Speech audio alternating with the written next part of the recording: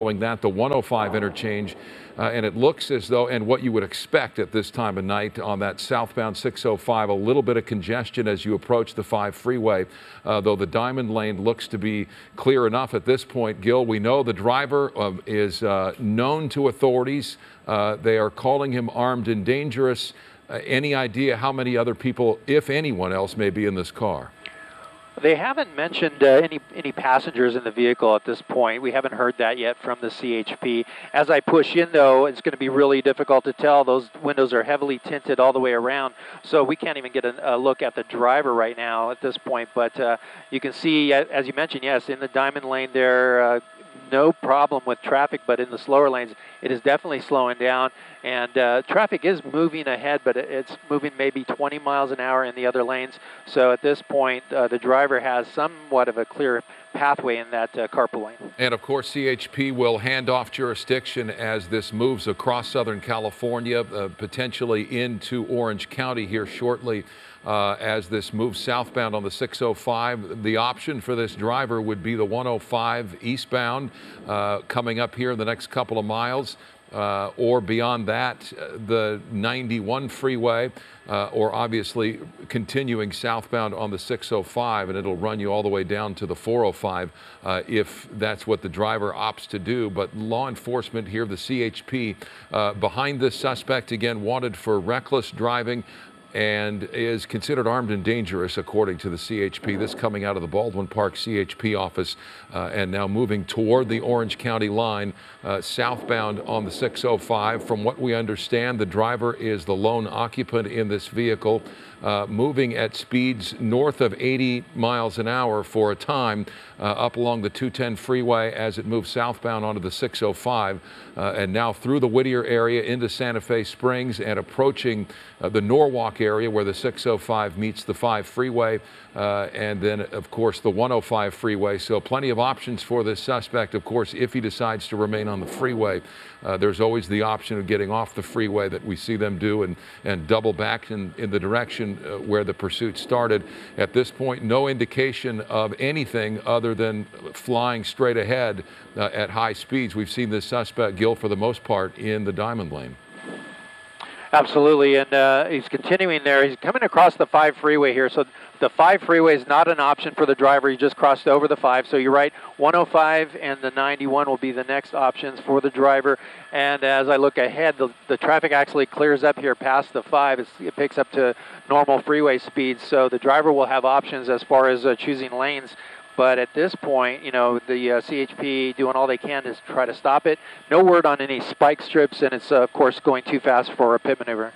Yeah, and there's just enough traffic on this freeway to render the CHP in a position where they're just behind this suspect and not making any sort of offensive move to try and bring this to an end. The time is on the side of the CHP here as they move southbound, and obviously the next jurisdiction, the CHP is aware of this and prepared to take over, as is often the case when these pursuits go across a wide swath of the area. You've got different jurisdictions within the CHP to keep a fresh set of eyes and a fresh set of nerves behind the suspect as you see the CHP engaging here at close to 100 miles an hour, now over 100 miles an hour, as traffic begins to lighten up again here on the 605 southbound, now approaching the 91 freeway.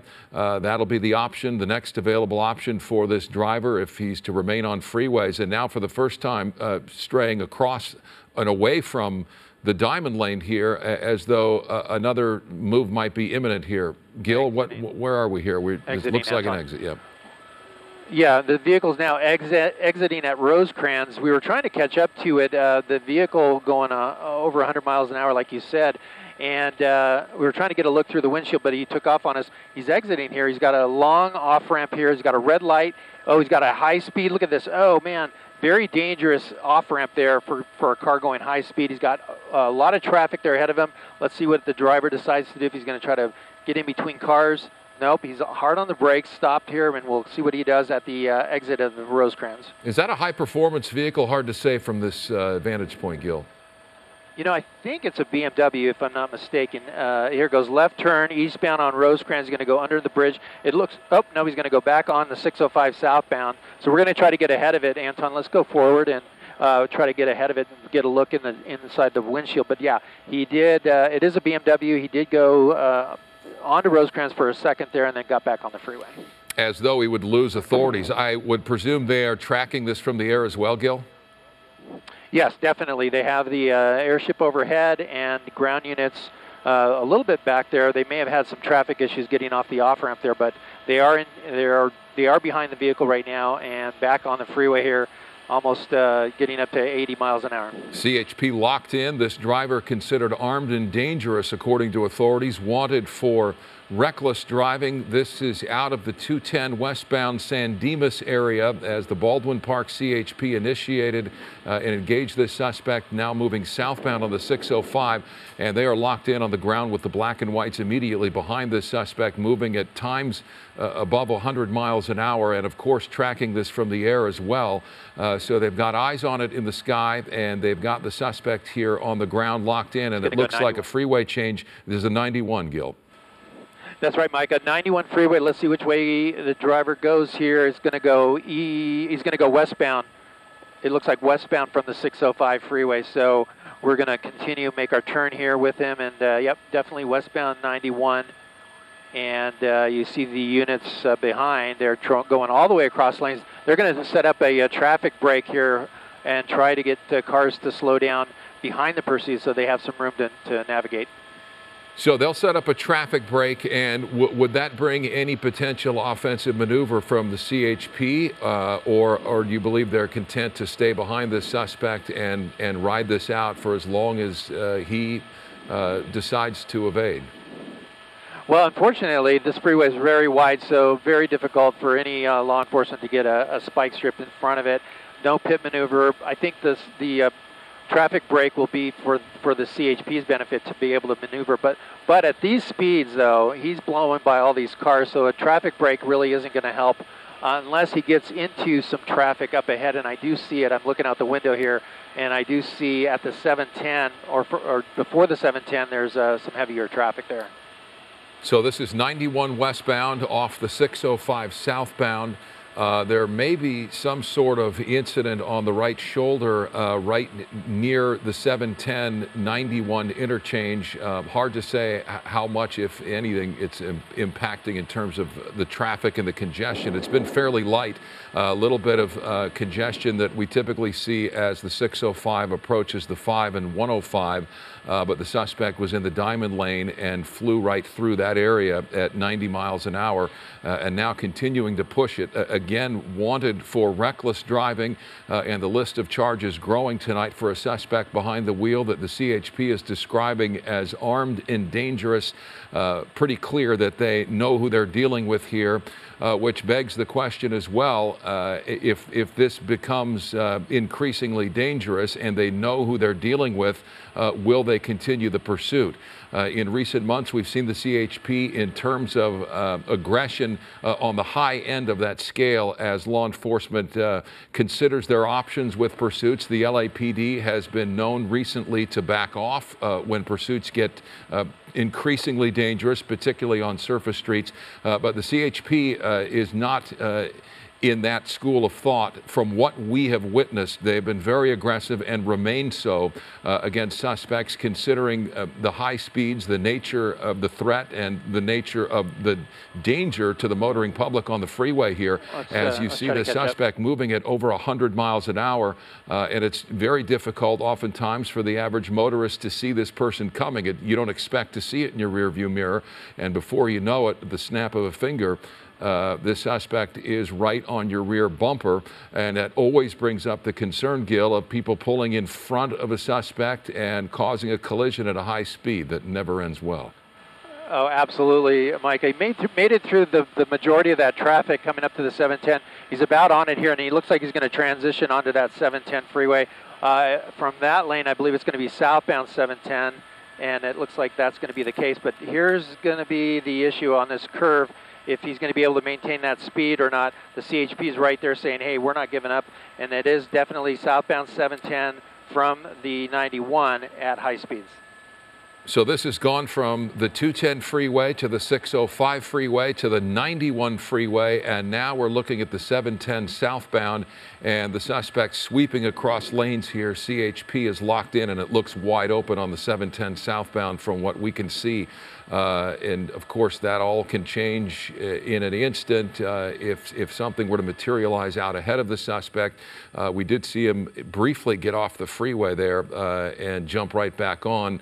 He's got second thoughts, third thoughts, fourth thoughts, don't know, can't get into the mind of someone who's behaving like this and thinking irrationally, frankly, when you're running from authorities like this, putting not only your own life in danger, but so many others around you as the CHP continues locked in here on the ground in the black and whites at times over 100 miles an hour.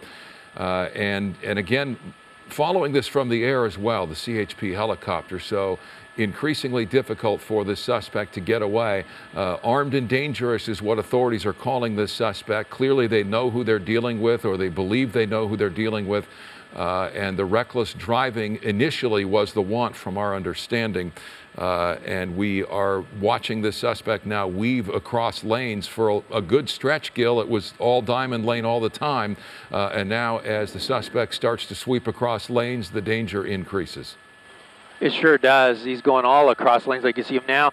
The problem is a lot of trucks on the 710 freeway heading towards Long Beach. You got the 405 freeway in a very short distance here. The traffic looks like it's still moving all the way through the 405, but it's going to slow down just as you pass the 405 here. Anton, let's slide in closer. Yeah, you can see the traffic already slowing down. The driver there having to hit his brakes and then choose a different lane. But if he stays on that 710, he's got a parking lot ahead of him for a little bit. Yeah, 710 southbound approaching the 405 and an issue here with traffic and a very real concern as to what an erratic driver might do when pinned into a situation where there's congestion and slower driving. To this moment, we haven't seen the suspect moving. He's going to go, you know, at slower speeds. But it looks, from what you're saying, Gil, that he's moving what, 405 south? It looks like he's going to transition onto that 405, but I think this lane puts him maybe back onto the freeway. We'll see here. Maybe, maybe not. I don't recall if it allows you back on the freeway or not. But here he goes by that truck, and I think this is going to take him. It's going to take him southbound 405, if anything. So we're watching a suspect that is considered armed and dangerous by CHP. They engaged this suspect in the San Dimas area on the 210 westbound. That would have been the Baldwin Park CHP office, and the suspect jumped off the freeway once, briefly, but for the vast duration of this, it's been on the freeway, 210 west, 605 south, 91 west, 710 south, and now dealing with the 405. Let's pick it up again. He's going to get going. Yeah, what are you seeing here? It looks like an exit now. Well, he had the option of getting back onto the 710 there, but now he's taken this. This is going to be Wardlow, the exit off on Wardlow off the 710. So now he's on surface streets, and of course, at this hour, very dangerous, a lot of traffic on the surface street, and it doesn't look like this driver is willing to slow down at all. Wardlow Road here, just off the 710 freeway, had an opportunity to jump on the 405 and didn't take it. Had an opportunity to stay on the 710 and didn't take it, instead opting for the surface streets. And when we see a pursuit at high speeds go from the freeway to the surface streets, the danger increases exponentially as you see the opportunity for cross traffic, of course, pedestrians and a suspect that's driving like this, Gil, willing to blow through red lights as well. And there is an example, nearly hit that suspect. Didn't see him. He comes up behind him, and, you know, you're not anticipating that kind of thing. You change lanes, minding your own business, and you nearly get into an accident. Exactly, Micah. You saw right there that driver trying to get over and not knowing this guy's behind him. Very dangerous situation. Now he's southbound here on Long Beach Boulevard, I believe it is, or Pacific Avenue as our map is showing. But we're going to try to get going southbound here. We have Long Beach Airport airspace we're in right now, but here he goes right through a red light. That's through Spring, and is going to continue southbound. I assume Long Beach PD is aware of this. It is obviously in their jurisdiction. The question being whether CHP will relinquish. At this point, they are intent to remain behind this suspect on the ground, moving at high speeds on surface streets, blowing through red lights. This coming all the way from the San Gabriel Valley, the San Dimas area.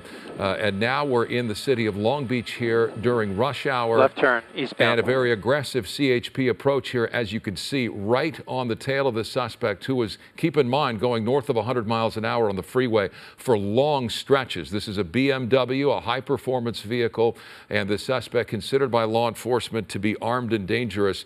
So dealing with a situation like this on surface streets, particularly at this time of day, is the utmost challenge for the CHP here as they try and stay behind this suspect who is willing to run through red lights.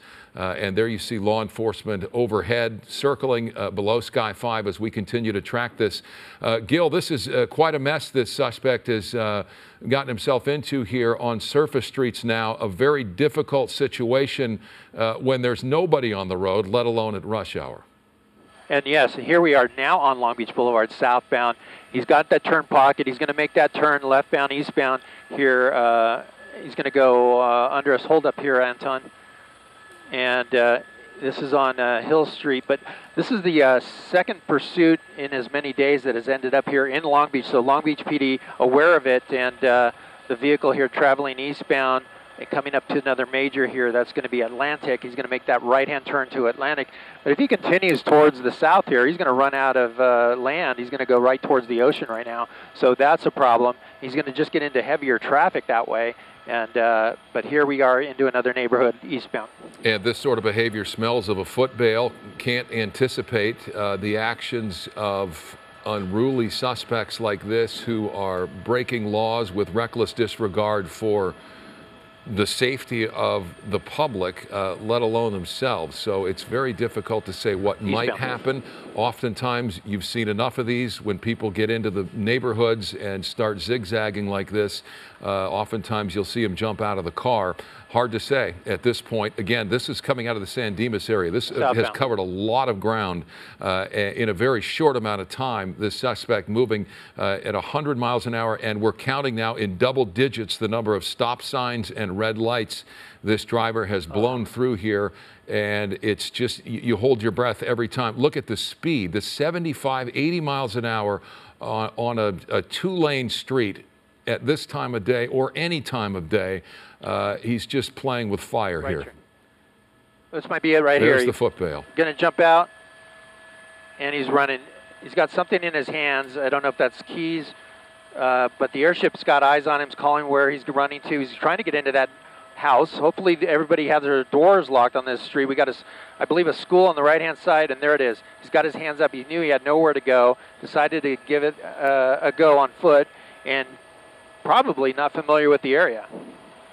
Wow, that was very, very dangerous there, particularly the last 5 or 6 minutes of this pursuit. We saw this suspect on the freeway for most of the time, but then getting off the freeway and racing through surface streets at 70 miles an hour in Long Beach.